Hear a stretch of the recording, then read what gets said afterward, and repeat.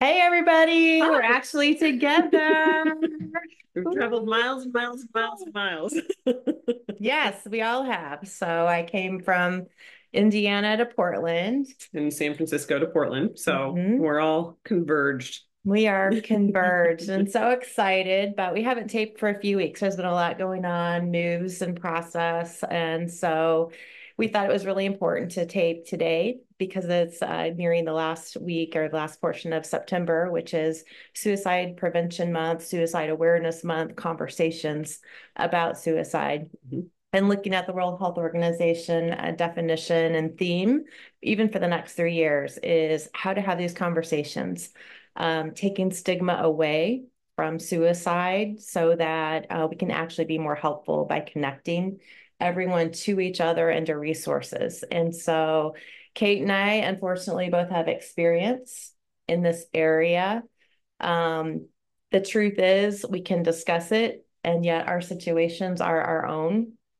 And I've never found any great answers. I don't know that I handled my mom's suicide and progress process through it very well. So I'll contribute what I can, but we do want to just merely open up the discussion and acknowledge this is out there. My main concern is it's happening to a younger and younger and younger kids. This desire to make suicide attempts on their life, believing there's just no hope, nothing to live for, and that just breaks my heart. So, how do you want to do this, buddy? Well, I think having personal experience with suicide is a good way to start from the sense of when it's so close to you, you do develop an experience from it. Mhm. My father committed suicide when I was 12. He threatened many times before that, to the point where people were like, oh, it's just Lloyd, that's what he does. And he never follows through. So it's not that big of a deal. Um, he was incredibly lonely at the end. And he and my brother had had a fight on my brother's graduation day. Mhm. And that's the night that he finally didn't see through the column, is what I call it. I think people say that they're going to because they are reaching out for help, but they're desperate and in despair in that moment. And if you can get through that dark, deep black hole where there doesn't seem to be any option, where you have no alternative, where ending your life is better than living your life, um, that's where you're at the most risky. So if you can reach out to someone, whether that be a friend or a coworker or someone that you feel safe to say, "Hey, I'm struggling." I myself have had that experience. I called my friend Christy. Mhm. I had calculated exactly how much of my Ambien and my Xanax I needed and how much of my of alcohol I needed. And I thought, you know what? If I'm doing some calculations, I might want to reach out. And my friend Christy, you know, was there for me on the phone when I needed her. And the next day I was able to call a therapist and get on some much needed antidepressants at the time. I'm not on them now. I wasn't on them forever, but at the time I really needed them. So it's harder to get resources in some way today, but there's also a lot more online resources than there ever have been before. So Mhm. there's the crisis text line, there's the 988 Lifeline. You can text, you can WhatsApp, just reaching out if you're ever feeling where you can't see past that column. I'm so glad you did. Me too.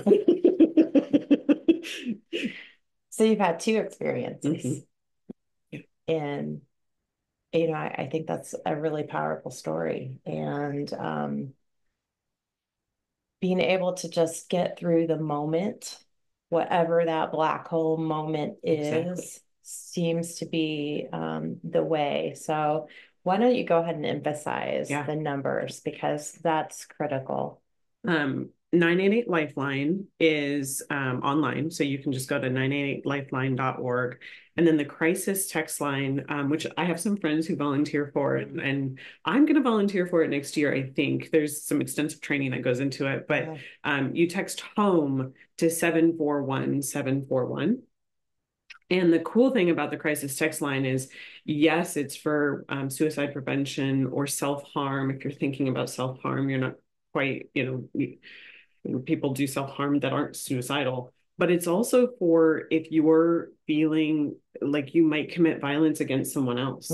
So if you're in any of those crises, eating disorders, et cetera, you can reach out to it's home at 741-741, and they do just great work around sitting on with you online. You can text, you can chat, you can WhatsApp. There's lots of different ways to reach out.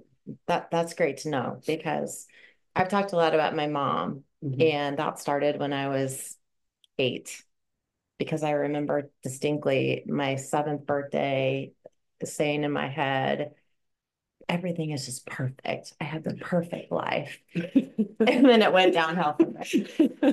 You're little Tony Robbins at 7.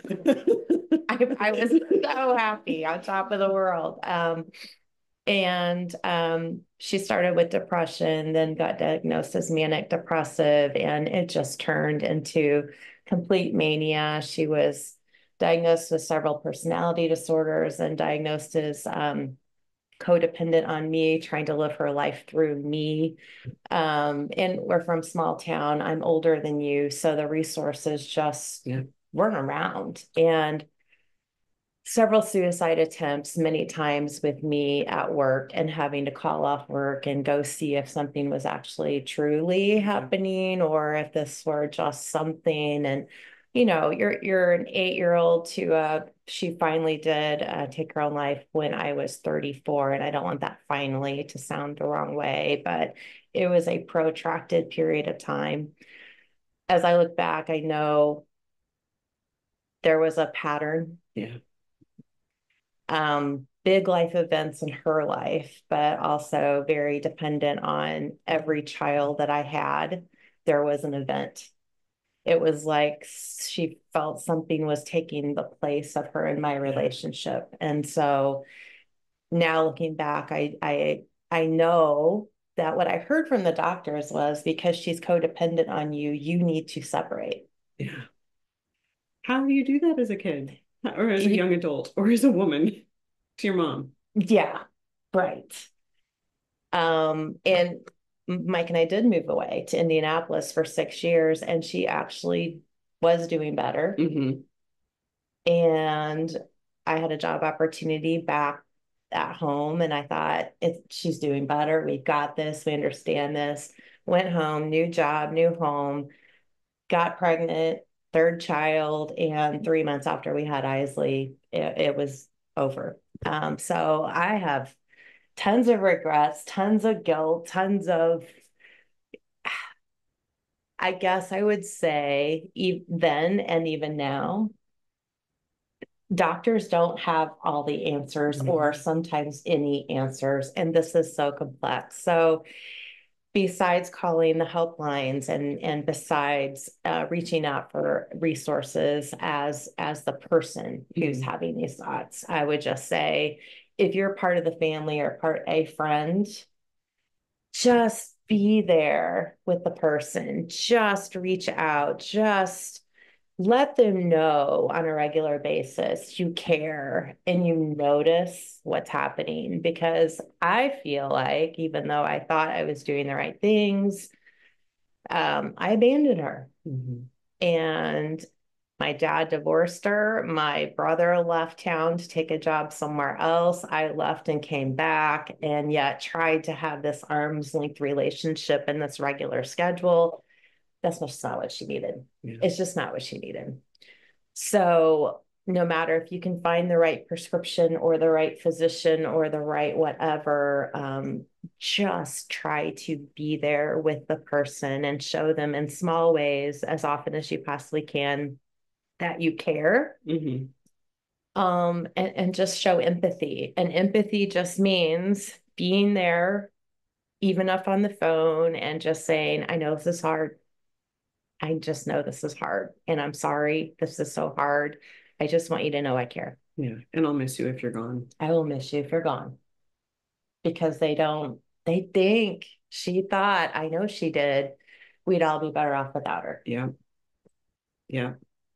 That's, I think, often a parent's view is, or, anybody's view, who has family, they'll be better off without me. The world will be better off. Mm-hmm. And it's not. Yeah. You're an incredibly important spice to this life. Mm-hmm. And bipolar is especially hard to deal with for it, yes, it's absolutely hard to deal with for the person who's experiencing it, but it is so personal in how it manifests. Mm-hmm. And so to have boundaries is super important with bipolar, but you got to figure out what those boundaries exactly are. Mm-hmm. And notice what the patterns are, because they are incredibly, you can start to see them over time, or people in your life can start to see them over time. Mm-hmm. It's a tough one, and meds can be adjusted. Meds can be adjusted. ECT treatments can take all kinds of memories away. You can try all kinds of things and still it may not work. Mm-hmm. Just do the very best you can. Yeah. Yeah, I would say in anybody's death in your family, Mm-hmm. when my mother passed, there was a lot of guilt and regret. And part of it was that I had to tell myself, and the hospice folks are so good at this. I did the very best I could at the moment, right? Mm-hmm. That's all we can do. Mm-hmm. And then if I ever get faced with this one again, I'll do something different. Maybe. Or I will learn something from this to apply differently. Yeah. Yeah. And I just had to finally resolve that, I believe that she's found a better place. Mm-hmm. I believe all of that heavy black non-hope is gone from her. Mm-hmm. I certainly miss her. I certainly have these regrets. My life is not the same. My kids' lives are not the same. And yet lots of lessons. Mm-hmm. And I guess that's a drive for me to continue to have these conversations with all of you. Yeah. That, just keep on talking, keep on discovering what new potentials are, keep on trying to help in whatever way you can. Get educated about the process and the resources out there. And, there's a resource that I was looking at this morning on 988. They have a campaign around be the one to ask, how are you doing? What's up with you? What's going on? Mm-hmm. Be the one to be there. I can come over. I can, check on with you. Text me if you need to. I'm here then. Be the one to keep them safe. And that one's tough for me because you can't, especially with adults. I don't have any experience with children, but especially with adults are adults, and you can only do so much, but you can offer and help them stay connected. So connection and community is paramount, right? There's group therapy classes, or sessions, there's which can really be helpful because you know that you're not alone in the situation. There's online therapy. There's a lot of different ways, and then follow up, right? Always making sure that we are not forgetting in the daily life, and when things get hectic to just make sure that they're reaching out. And I have a really good friend who does a great job at this. Always remembers, like, if I'm going in for surgery, I've only gone into surgery like twice, but always remembers, like, oh, good luck with your surgery. I'm like, oh yeah. Thanks for that. I should do that in the future. So just be one of those people who sets a reminder to follow up and see how they're doing, and use the tools that you need to make sure that your busy life doesn't get in the way of being that good friend. Mm-hmm. And if you do have a child and going through this, if you don't want to call national hotlines, many children's hospitals in an area also have suicide prevention lines or have a phone number that you can call. And we truly have had kids as young as 8 years old call and just say, I don't want to live anymore. So reach out however you feel comfortable. Yeah, you're not alone as a parent in this either. There's resources for you. So get community. I think that's about it. Yeah. I'm going to Yeah. give the resources again: 988 Lifeline. And the crisis text line is home to 741-741. So there you go. Thank you. Have a good one.